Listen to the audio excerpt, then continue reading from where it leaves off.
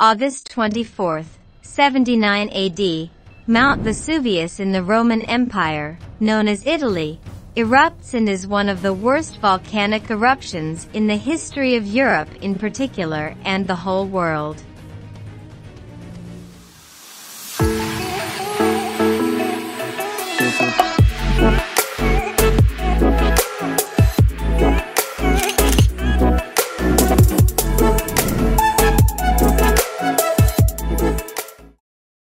Mount Vesuvius is classified as one of the most dangerous volcanoes in the world. Its volcanic eruptions are of mixed volcanism or stratovolcano type. Since the central horn of this volcano emerges in a crater, it belongs to the Somma type of volcano. It is considered one of the most dangerous volcanoes in the world and has a cone about 1,281 meters high. This cone is known as the Great Cone. It is surrounded by the edge of the crater crest of Monte Somma. This mountain has an elevation of 1,132 meters. Mount Vesuvius and Somma are separated by the Atrio di Cavallo Valley. Depending on the volcanic eruptions taking place, the height of the cones has varied throughout history. At the top of these volcanoes is a crater more than 300 meters deep. Vesuvius is the only active volcano in mainland Europe and the largest active volcano in the Apennine Peninsula. This is the result of the collision between the Asian and African plates. But in AD 79, it had a powerful eruption. We know exactly that, thanks to the letter that Pliny the Younger, a judge in ancient Rome, sent to the historian Tacitus, living at the same time. Younger described Mount Vesuvius spewing a cloud filled with volcanic debris and superheated volcanic gas to an altitude of 33 kilometers, spewing lava, powdered pumice, and hot ash at a mass of 1.5 million tons each second, released an amount of heat equivalent to 100,000 times the atomic bomb dropped on the Japanese city of Hiroshima at the end of World War II. The terrible tragedy caused widespread destruction around the Bay of Naples, and especially in the ancient citadel of Pompeii and the neighboring Herculaneum. The eruption buried a 19 kilometers wide area in volcanic lava in just a few hours. The flow of molten lava and gas from the volcano into Herculaneum is believed to have a speed of at least 80 kilometers per hour. Pompeii and Herculaneum flourished near the foot of Mount Vesuvius in the Gulf of Naples. In the early days of the Roman Empire, there were about 20,000 people living in Pompeii, including merchants, manufacturers, and farmers, who worked together to exploit the fertile land with numerous vineyards and fruit trees. No one expected that the fertile soil was the legacy of Vesuvius' previous eruptions. Herculaneum was a city of 5,000 inhabitants and a favorite summer destination for wealthy Romans. Named after the legendary hero Hercules, the Herculaneum features luxurious villas and the famous large Roman baths. Gambling-related artifacts have been found in Herculaneum, and a brothel unearthed in Pompeii has revealed debauchery here. At noon on August 24, 79, all pleasures and prosperity came to an end when Vesuvius Mount erupted, sending a mushroom-shaped cloud of ash and pumice 10 miles wide into the stratosphere. Over the next 12 hours, volcanic ash and a flurry of pumice up to 3 inches in diameter poured down on Pompeii. Most victims died instantly as the superheated air burned their lungs and contracted their muscles, leaving the bodies in a semi-curled position to be quickly buried in ash, Only about 2,000 residents survived the first explosion. A westerly wind protected Herculaneum from the initial stage of the eruption, but then a huge cloud of ash and hot gas swept down the western slopes of Vesuvius, engulfing the city, burning or suffocating them all. This deadly cloud was followed by a flood of volcanic mud and hot rock, burying Herculaneum. Pompeii survivors were also killed on the morning of August 25th when a cloud of poisonous gas swept over the city, suffocating all survivors. The stream of rocks and ashes that followed collapsed roofs and walls, burying the dead. Pliny the Elder described the massive debris cloud. It resembled a Mediterranean pine more than any other tree. Like a very high tree, the cloud went high and expanded in different branches, sometimes white, sometimes dark and stained by the sustained sand and ashes. In Pompeii, ash blocked the sun by 1 p.m. and the people tried to clear heavy ash from rooftops as it fell at a rate of about 6 inches an hour. According to the Pliny the Younger story, the eruption lasted 18 hours. Pompeii was buried under 5.2 m thick layers of ash and pumice, and the nearby coastline was completely altered. Herculaneum is buried under more than 18.3 m of mud and volcanic material. Some of Pompeii's inhabitants later returned to dig up destroyed houses for valuables, but many of the treasures were left behind and then forgotten.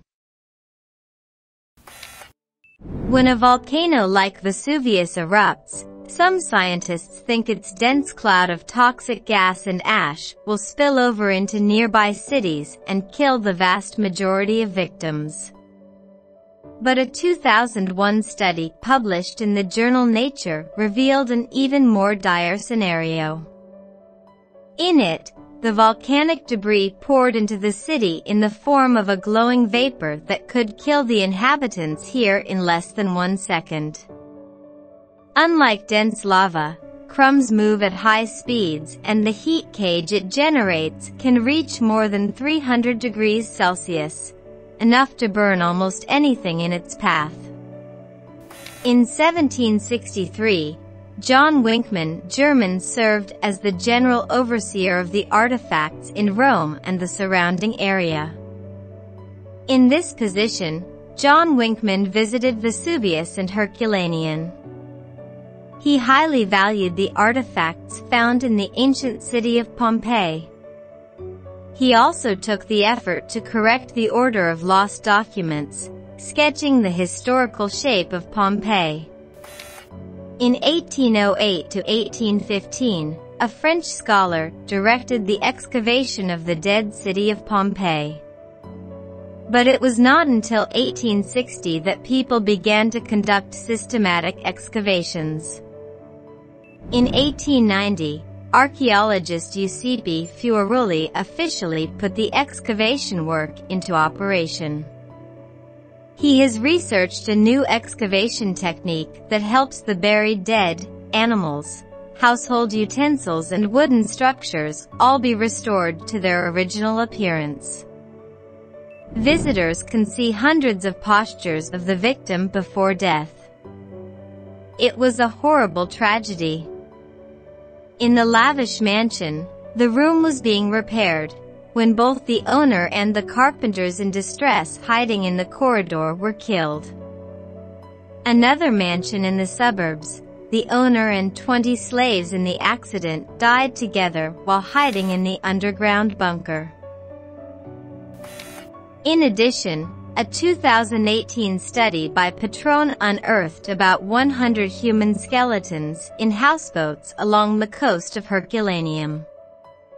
And he discovered all that was left from the volcanic disaster, when the people here did not have time to evacuate from the hot volcanic debris.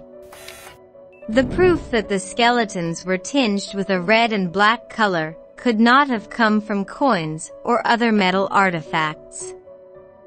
The results of the spectroscopic analysis showed that it was a high concentration of iron residue, possibly their blood being burned.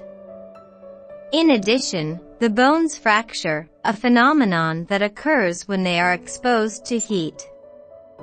Similarly, skulls were also cracked, and there were even victims' skulls that exploded, a dire reality that can only happen when the victim's body is submerged under an extremely hot temperature of lava.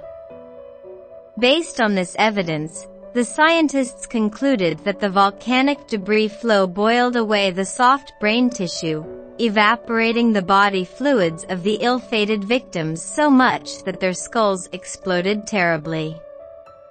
As it turned out, it wasn't the ash but the extreme heat from the lava flow that killed most of the victims in an eruption nearly 2,000 years ago. Up to now, the ancient citadel of Pompeii has only 3/5 of the area excavated. Like Herculaneum, there are still many victims and tools buried deep under the rubble in the ground. But the ancient splendor of Pompeii is also displayed quite clearly.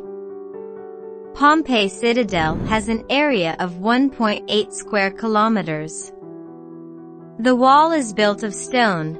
The wall is 4.8 kilometers long and has 7 gates with 14 monumental towers, 4 large stone streets cut horizontally and vertically to form 9 areas. In each area, there are large and small streets connecting, and in the big streets, there are still very deep traces of iron cars on the road surface like a horse-drawn carriage has just passed. At the intersection of major streets, there are stone water machines nearly 1 m high and about 2 m long to supply water to people. The water trough, connected to the water tower, is led from the water source of a high mountain outside the city by a hanging machine built of stone. These water towers then distribute water to public gutters at intersections. Fountains and fish ponds of aristocratic families and rich merchants also rely on this water supply system. Pompeii also built 2 theaters. The largest theater, located in the southeast of the city, was built in 70 BC with a capacity of 20,000 people. This theater is also used as a wrestling arena between humans and animals. On the east side of the theater there is a sports field. Each corner is about 130 m long. This sports field is very pompous and magnificent, with a swimming pool placed in the middle. It is predicted that the courtyard can accommodate more than 1,000 people, and also here often take place the economic, political, and religious activities of the whole city of Pompeii. There are at least 3 public baths, including hot and cold bath, sauna, and makeup room. The walls of those bathrooms are decorated with frescoes and stone sculptures. The ruins of Pompeii fully reflect the moral decay of ancient Roman society. At that time, there was a part of people who indulged in alcohol with a depraved, lavish lifestyle. No wonder there are many brothels and taverns in the city of Pompeii. The walls of the brothels were painted with lewd scenes. After archaeological excavations revealed much about the life of the ancient Roman inhabitants, Pompeii has become a tourist attraction, preserving precious documents and the entire appearance of social life in ancient Rome. It also has been inscribed on UNESCO's World Heritage List since 1997. Today, Vesuvius is the only active volcano on the European continent. Its last eruption was in 1944, and its last major eruption was in 1631. What do you think of this information? Do you think Pompeii and Vesuvius Mount hide many mysterious secrets that we have not unraveled? Please share your opinion with us in the comments section. Thank you for watching today's video. If you find this video interesting, please click the like button and subscribe to ASK K-pop Entertainment. Goodbye and see you in the next video.